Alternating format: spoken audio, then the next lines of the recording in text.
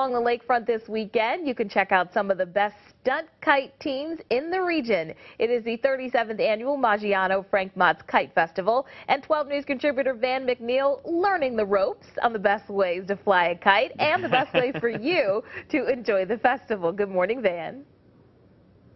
Good morning, Tama. The best part?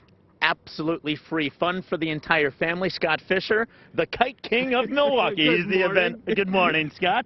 What can we expect? The 37th annual Maggiano's International Frank Mots Kite Fly? Well, first thing we can expect is at about 12 noon, we're going to have a grand launch, and we're going to try to launch 600 kites all at the same time to Mary Poppins' Let's Go Fly a Kite, and that's thanks to Fast Track Oil Change Centers. Very appropriate that we have the Mary Poppins song here. Also, a little special Navy swear-in. Yes, at 11:30, the United States Navy is going to be down here, and they're going to swear in some new sailors, and that's very exciting. So we're going to start those festivities at about 11:30. And then at noon, the grand launch. Bring your own kites. You can buy a kite down here as well? Right. You can buy a kite from Gift of Wings here in the park.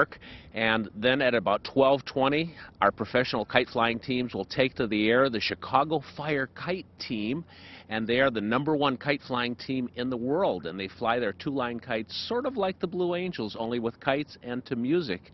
In the background, we have Team Too Much Fun that just came in from Los Angeles last night, and they'll be performing. And of course, Connor Doran from America's Got Talent, he's out there performing right now, and he'll be out here all day long. All right, lots going on down here. Veterans Park is the place to be. The 37th annual Maggiano's Frank Mots International Kite Fly, absolutely free for the entire family. Van McNeil, we're live. We're flying the kites all morning right here, WISN 12 News. And it looks like a lot of fun out there. Thank you so much, Van. We'll check back in.